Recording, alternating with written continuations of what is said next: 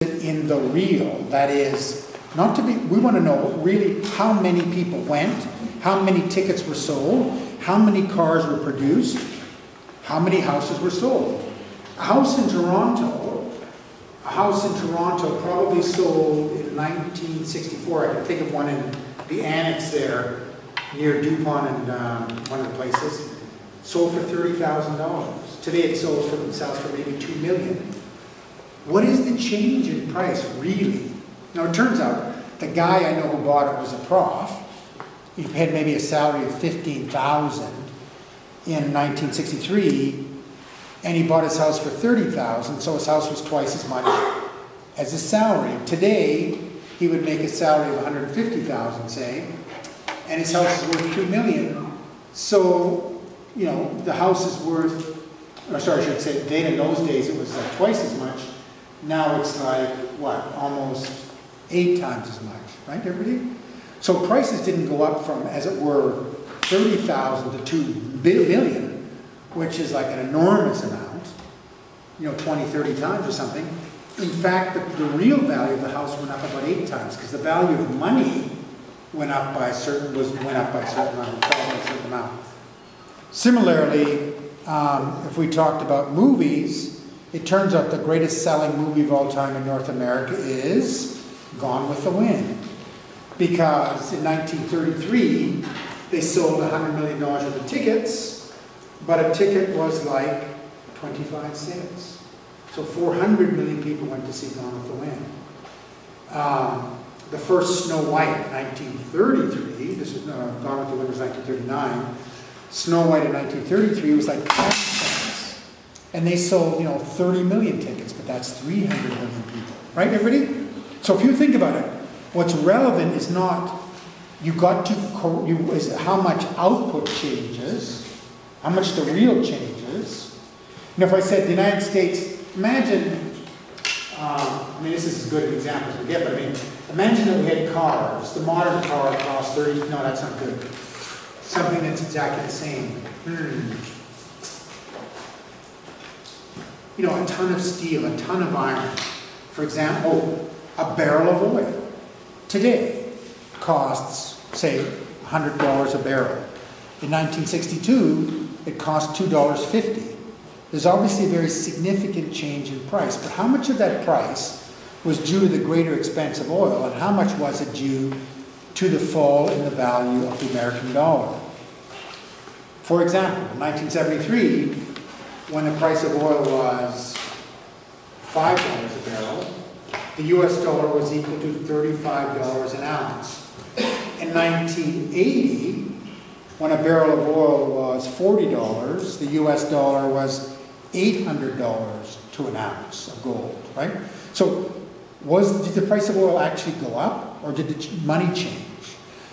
So that's what we want to do. You notice we want to figure out how much the price or the value of the money changed, so to speak, the ticket changed, divide the total value by the change in the value of money, or the value of the ticket, to find out how many people went.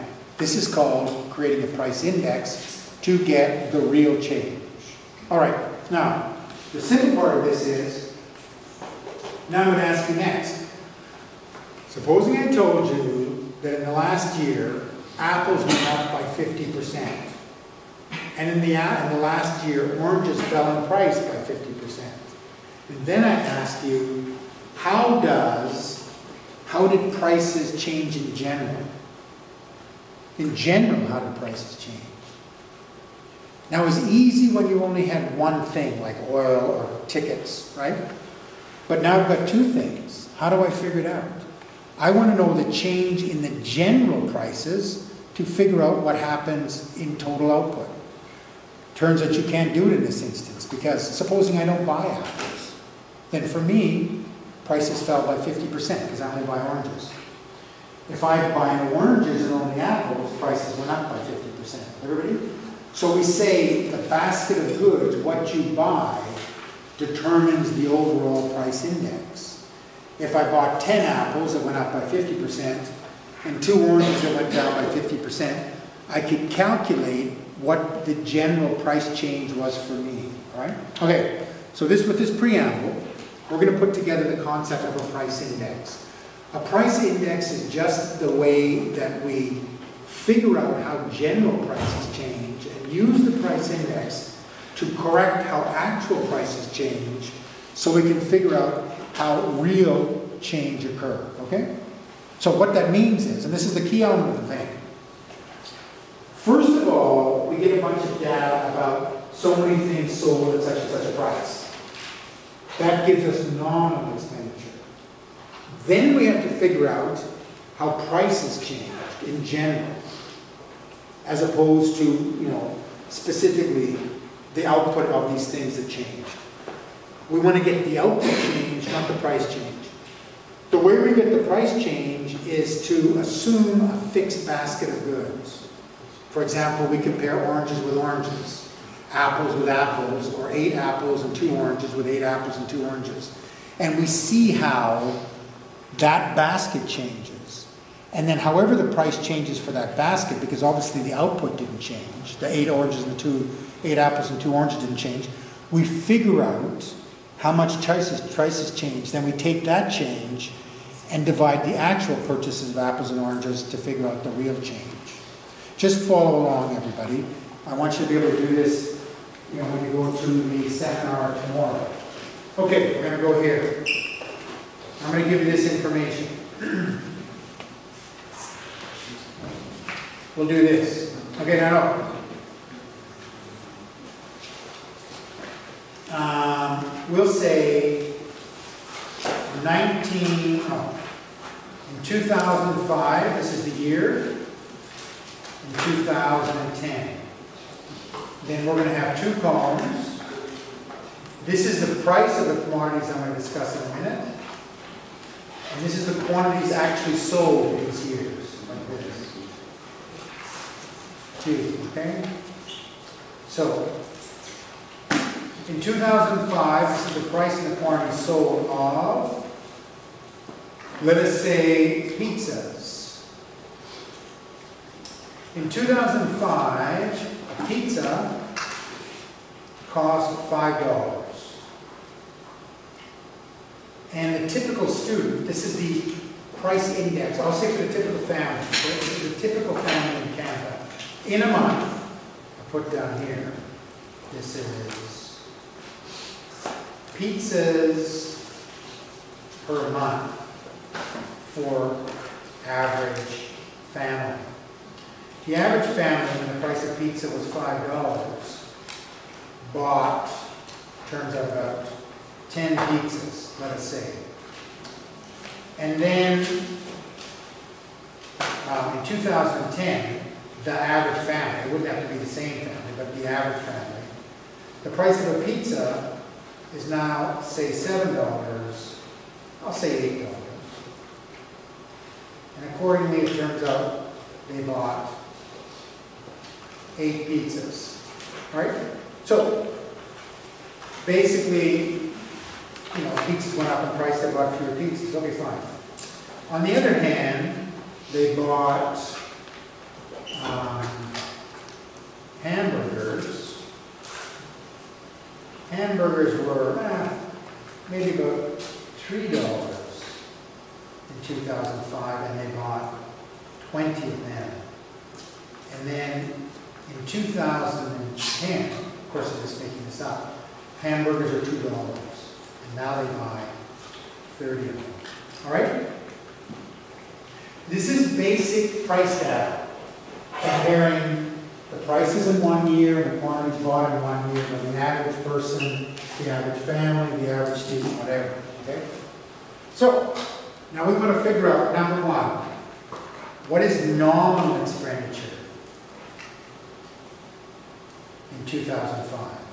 Nominal means what was actually spent in 2005, and that is basically, I say prices, the ith price, the sum of, I'll put that, I can't do this, it's the sum of the ith price times the ith quantity. By that I mean the price of pizza times the quantity of pizza, plus the price of hamburgers times the quantity of hamburgers, plus the price of orange juice times the quantity of orange juice, everybody? It's what was actually spent.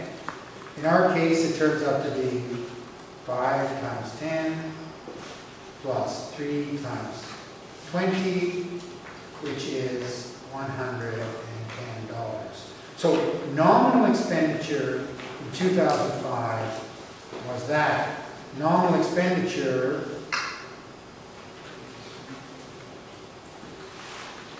2010 is what?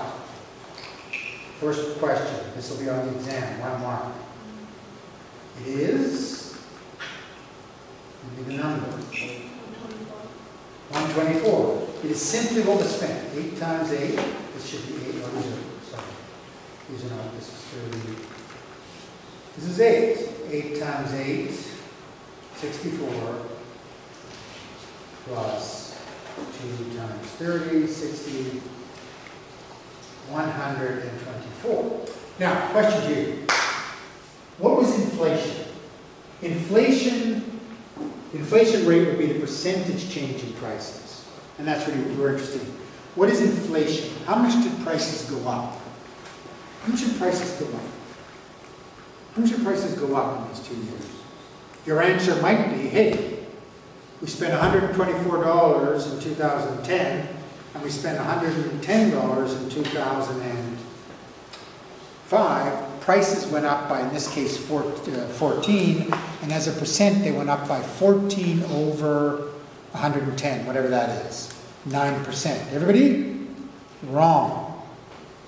Because we're comparing apples and oranges. You'll notice that not only did prices change, but quantities changed. No. If we're going to figure out how prices went up, we've got to keep quantities constant. Okay? So, price index.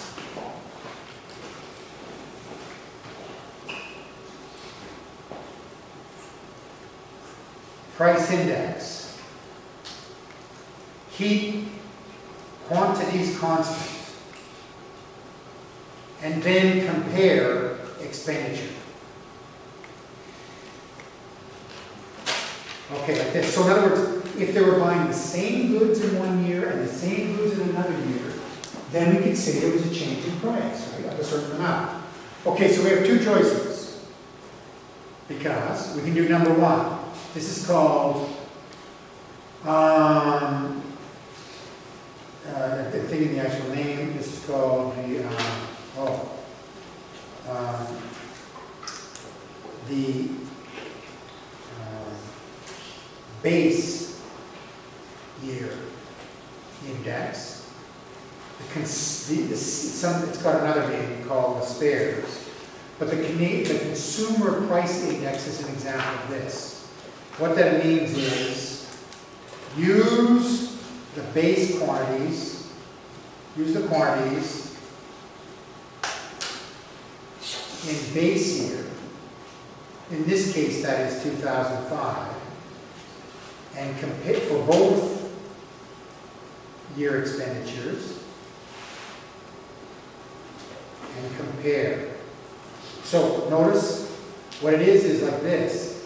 It is the sum of, now notice carefully, the prices, I'll use like this. The prices in the, it's like this. It's the prices in the current year times the quantities in the base year divided by the prices in the base year times the quantities in the current and the base year. Okay? So notice, it's fairly simple. Times 100, I should say. All this times 100 because we express it as in a form of 100 to make it easier to see what's going on. So in our case, it's going to be, now notice, the goods that we're interested in, we use these goods in 2005. So we're going to compare like this. This compared to the original year. Something times 10 plus something times 20. Now in the first year, In the base year, that's fairly simple. This is the base year, it's the base. So it's 5 times 10 plus 3 times 20. That's the expenditure in the base year, notice? Base goods, everybody? Now what are we going to do for the current? In terms of the current, we use the same amount of goods. 10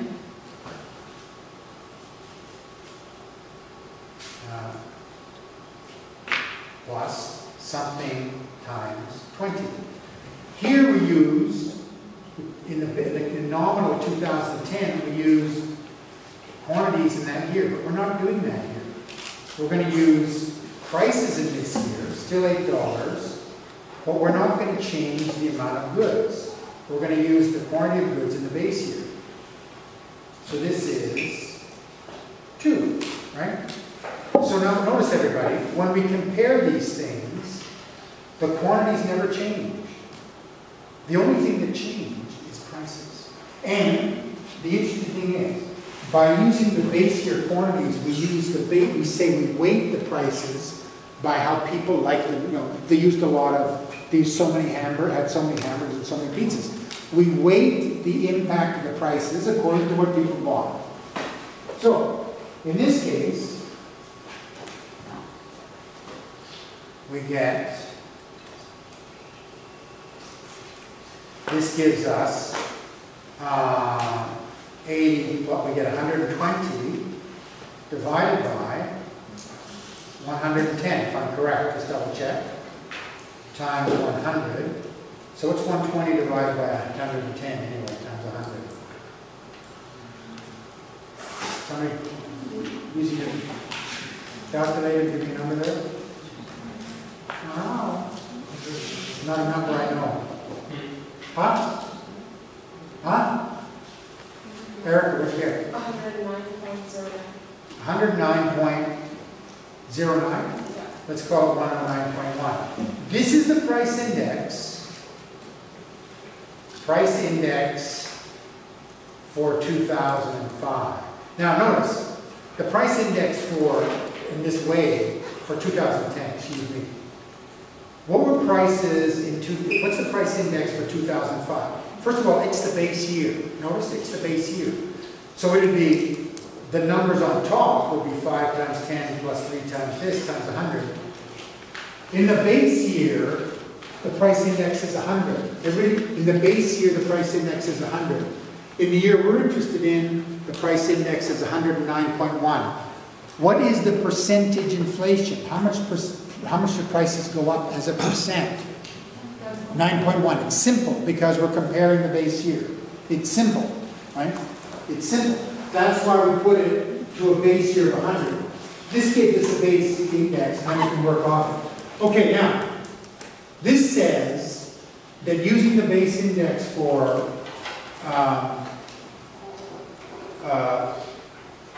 using the base quantity, we get an increase in prices of 9.1%.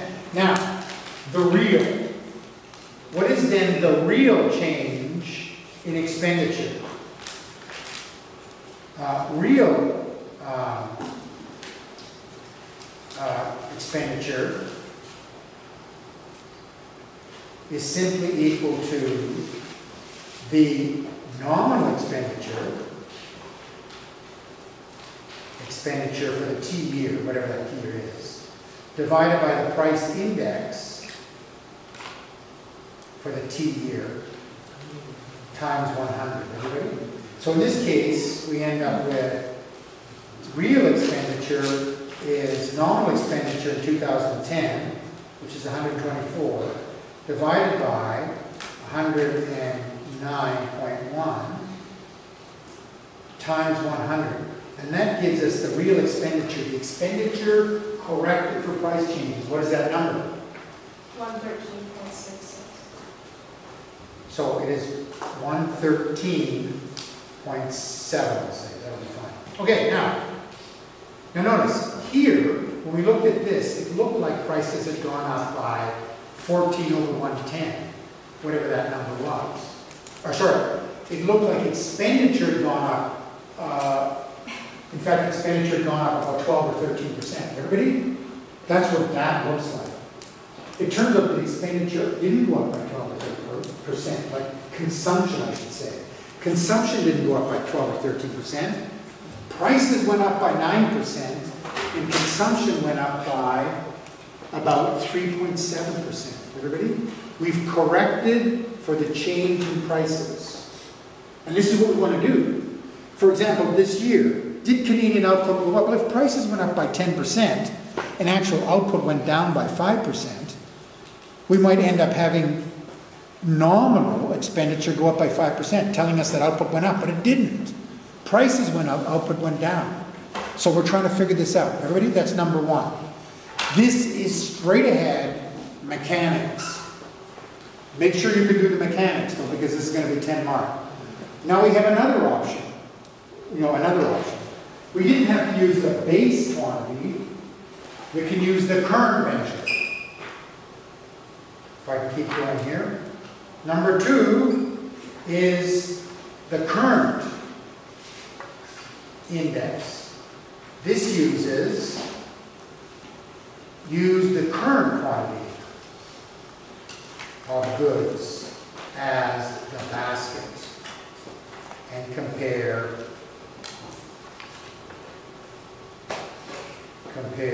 change in expenditure. Right?